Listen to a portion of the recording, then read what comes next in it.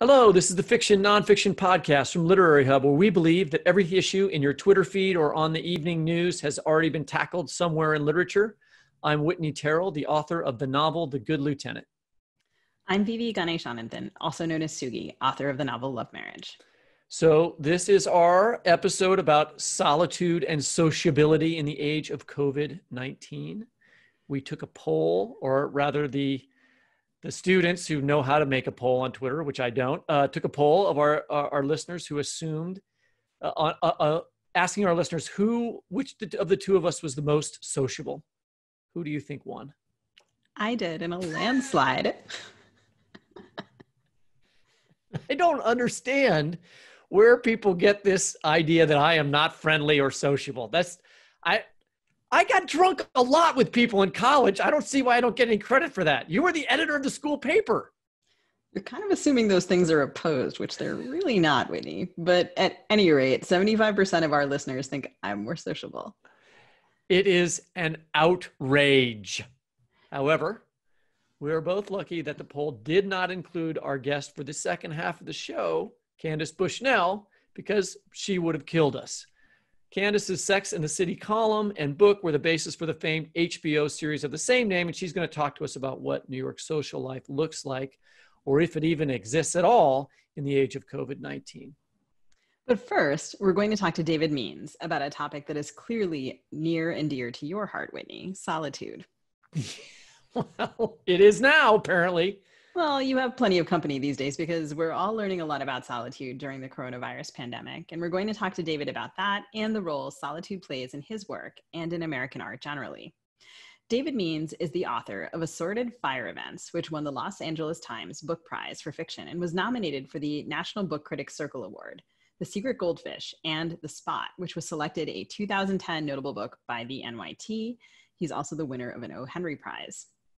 His novel Hystopia was longlisted for the Man Booker, and his stories have appeared in The New Yorker, Harper's, and Best American Short Stories. He's here to talk to us about his excellent story collection, Instructions for a Funeral, which just came out in paperback. David, welcome to the show. Hey, how are you? It's a thrill to get to talk to you. I've been a fan of your work for a very long time. I always get excited when there was a new David Means story in Harper's. I associate with that magazine particularly. But Instructions for a Funeral opens with an epigraph from William Carlos Williams, which mentions, quote, "that eternal moment in which we alone live," unquote. I assume that that's there because that solitary moment is something you try to access or express in your work? Yeah, I think it's, I don't want to hedge my bets here and say it's a hard thing to talk about. But absolutely, I think I tend to go out there, and the stories that I find when I'm imagining things are about isolated people in certain predicaments, and they're usually alone somewhere, or with another person and alone, or alone with their own emotional turmoil. The best company, right? Exactly.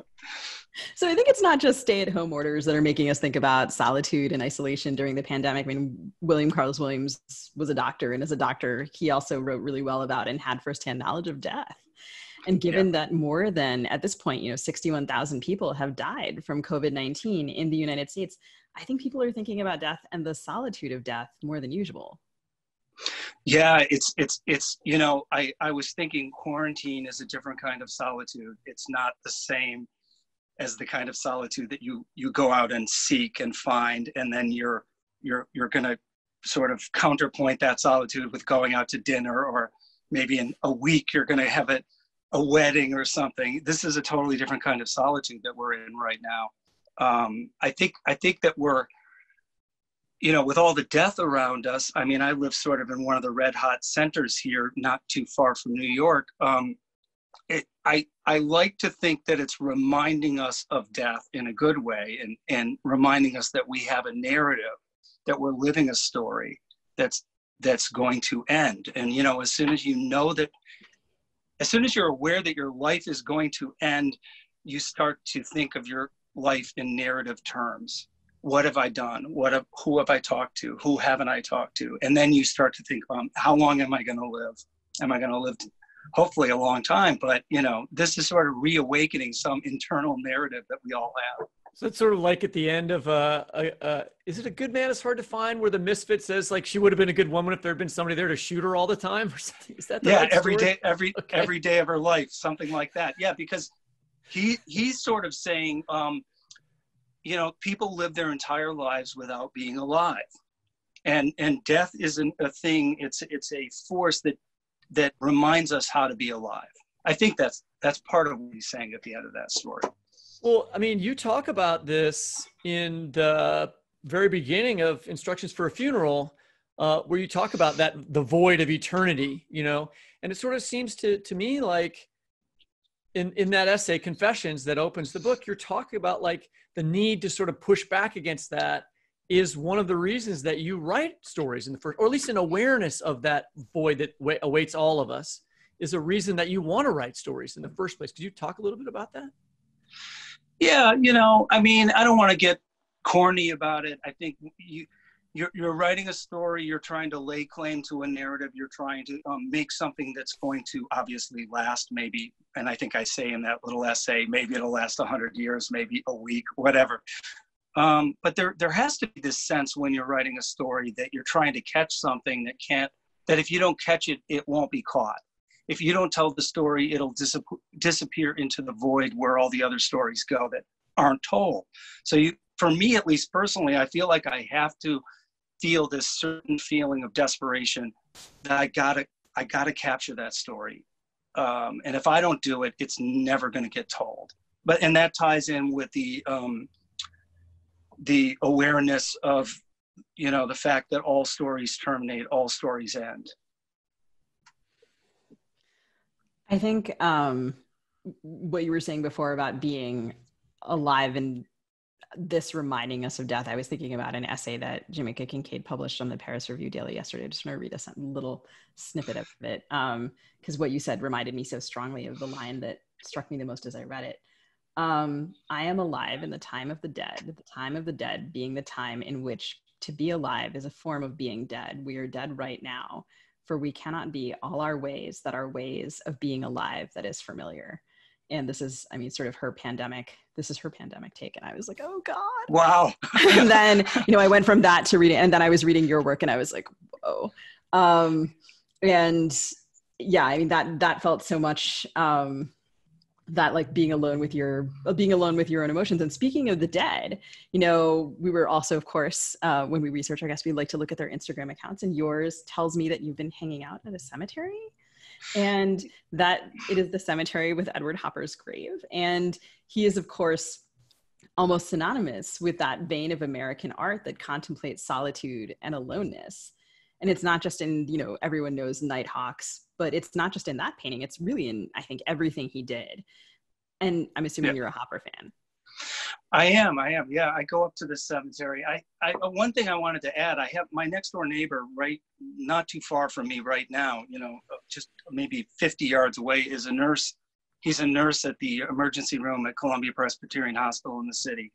So he goes in and out and deals with this incredible trauma, and I talk to him a little bit. But I hike up to this Oak Hill cemetery that's not too far from my house, and Edward Hopper's buried there. Carson McCullers is there.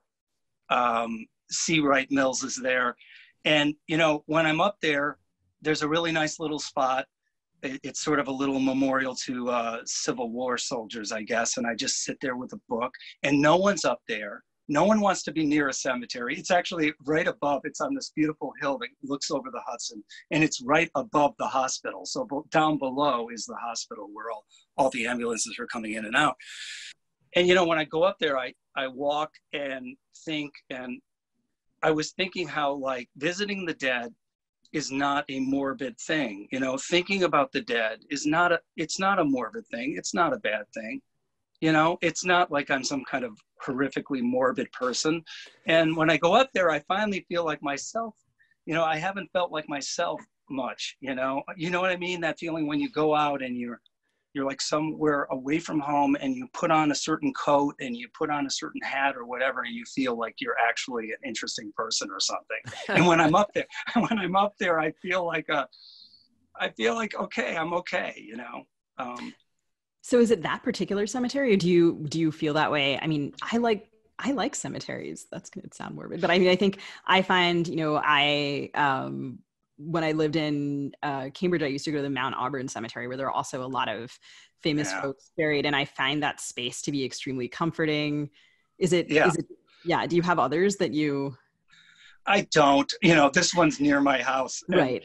And it's actually because it's on this steep hill and I get up there and I can almost see New York City, it's like way down, it's down the river about 24 miles, but but I still like cemeteries too. They're kind of like, I was thinking they're kind of like the internet, the early manifestation of sort of Facebook or something, they're demarking lives that were lived. Speaking of solitude and artists who are interested in solitude, you have this amazing story in your collection that posits a connection between two artists, Raymond Carver and Kurt Cobain, who I associate with solitude and loneliness. And I wonder if you could read to us the beginning of that piece.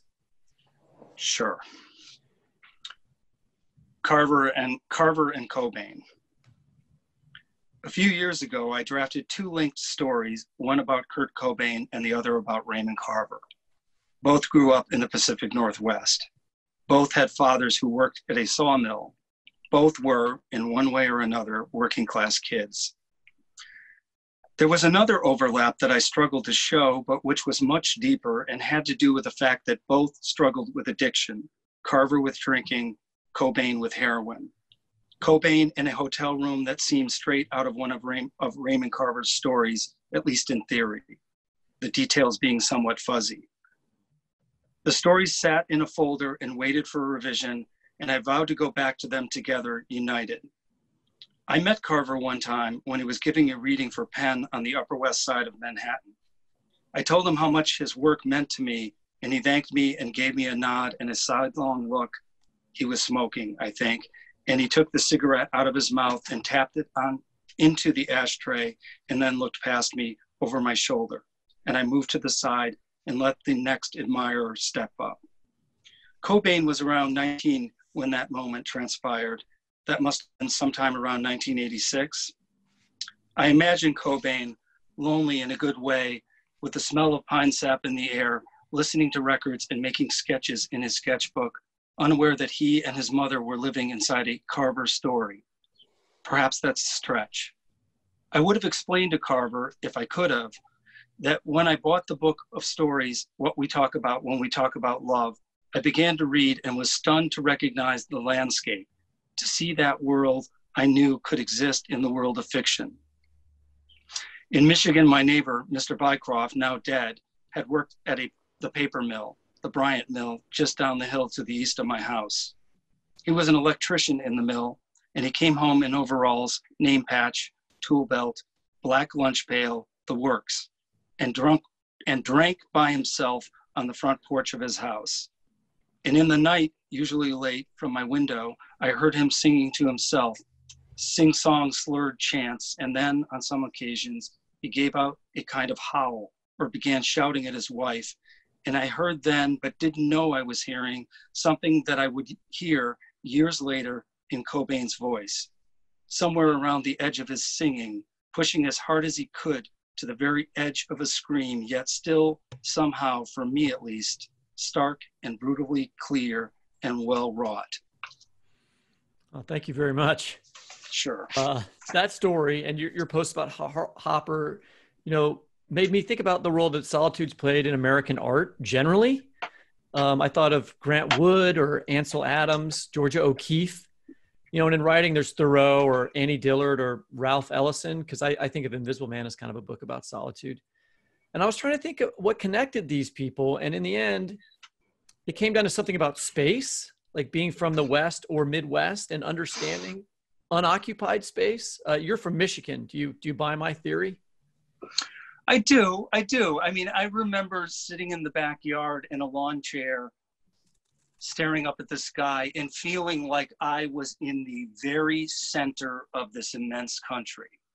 And of course I wasn't, but I felt that way. And I feel that way when I'm out West too, that I'm in the middle of something really big. I think it has to do a little bit with this sense of isolation that you get in the United States that you're part of some destiny. It probably ties in with, you know, the Constitution or something. With it, you're part of this vast experiment that's going on. And, you know, I feel like when you're alone in America, you're alone in a different way. I'm not sure if it's really true, but I feel like you are, because you're alone with a certain history.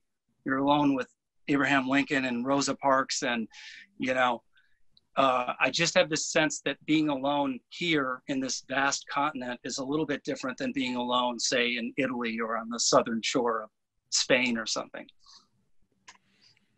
Sugi, I was going to ask you, you know, you grew up on the East Coast, but now you live in Minneapolis, which is a great city, but I consider Minnesota like one of the loneliest states in America for some reason. Why is that? I don't know. It seems really scary and cold up there. I don't know. It just, but I wonder, do you feel like differently living in the Midwest as opposed to like the East Coast? Yes, I think, well, I've lived in a few different places in the Midwest. I've lived in Ann Arbor and I've lived in Iowa City. And I feel like all of those places had really different cultures. Here, there is, I mean, I live in the Twin Cities, and I do feel like in certain parts of the Twin Cities, it's, like, for example, it seems like it's, of course, very easy for us to socially distance.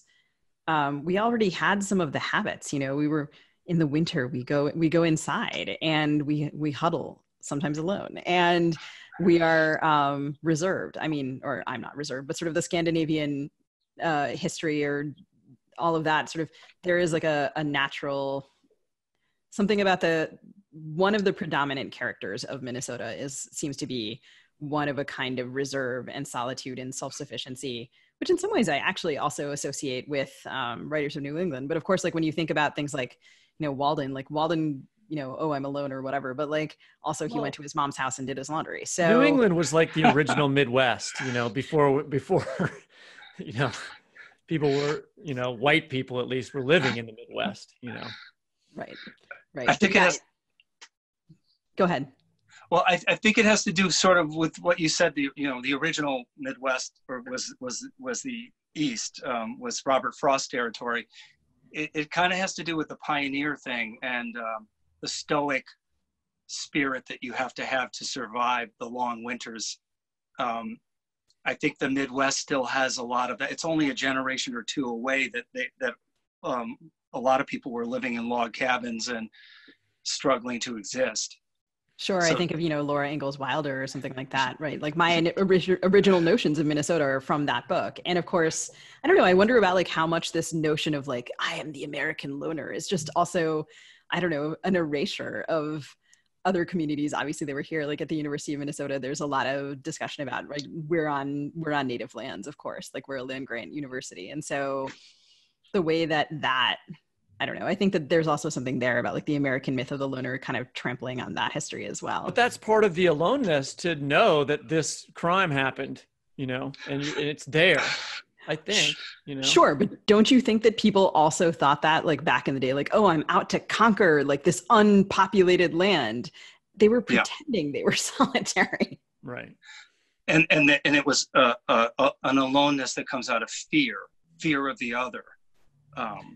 Different chemistry.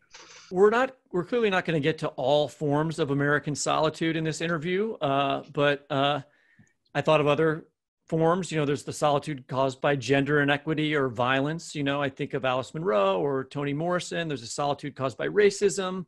Colson Whitehead's work seems to be so often about that kind of solitude, or Gloria Anzaldúa. There's also class and the solitude of class. And I wondered if you could talk about that, the solitude of class, and maybe read to us from the story Fist Fight, Sacramento, August 1950, to close out. Sure. For me, class is the unspoken thing in American culture. I mean, it's spoken by academics and it's spoken by certain writers, but it's not spoken in a sort of a popular way. And I'm always asking, when I see a movie, you know, and they live in a really beautiful house, it's a Christmas movie and everybody's happy and there's lots of stuff and I'm always like, what did they do to make their money? And I think, you know, it's it's a very, it's something that we turn away from. In this story, I was thinking about a friend of mine who grew up on a ranch out in California and back in the 50s, and was relatively poor, but had a lot of Okie friends. The fight stayed inside the circle of light from the street lamp. The daytime fight would have no such borders. A daytime fight would often move from the back of a bar all the way to the front or into the field, or in some cases, depending on those fighting, it would end with a blow of an implement, a scrap of lumber, or a crowbar. Nighttime fights had the formality of the circle surrounded by night wind and cool dark. For a few seconds, as the two fighters stood and swayed, there was a silence that expressed a need for a larger narrative. It wasn't enough, the air said, to simply fight over the Okie comment. It wasn't enough to have one more sacramental fistfight between a wealthy town boy and a ranch boy. The air begged for deeper significance. Then someone said, "Kick that fucking silver spoon out of his teeth, Bagheera." And on Sutter's side, someone said, "Knock the clodhopper's jaw off, clean his yokel clock." While the girls remained silent, there were 3 or 4 of them, and pitted the elegant beauty of Sutter's dimples and clean jaw against the rough, blunt complexity of Bagheera's face.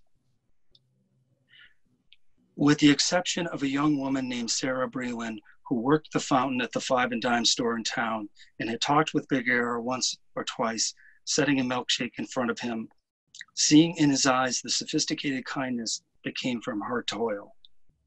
Knowing too, talking to him, he spoke carefully, his words barely audible in the din of the store, the cheep of canaries in the pet section, the popcorn machine popping, that he understood a certain type of quiet that came from living on the margins, not only of life, but of the town itself. For she lived in a house not far from his ranch, tending her sisters while her mother went to Sutter's home and to clean. She had gone a number of times to Sutter's house to stand with her mother and watch as she worked the iron press, the starchy steam puffing as she pushed the lever down and made tight creases while her nimble fingers lifted and readjusted. Sarah caught Bagheera's eye as it swayed over Sutter's shoulder and gave him a slight smile and a nod, as if to indicate that a secret might pass between them. Years later, she'd remember the way he had nodded back at her, once, quickly. She'd remember the taste of dust in the air and the scent of juniper. She'd see the significance, the hugeness of that single glance, and the luck of having arrived at the tavern, hearing the shouts out back, and for some reason, she liked to think it was her deep sense of pity, of wanting to be there to care for those who were beaten, walking around to watch. She liked to think she had been looking for Bagheera, searching him out, but of course that wasn't true. He was just one more ranch boy in a line of many. David, thank you so much. Sure. Great. And thanks for joining us. We want to remind our listeners to go out and pick up instructions for a funeral. Thank you.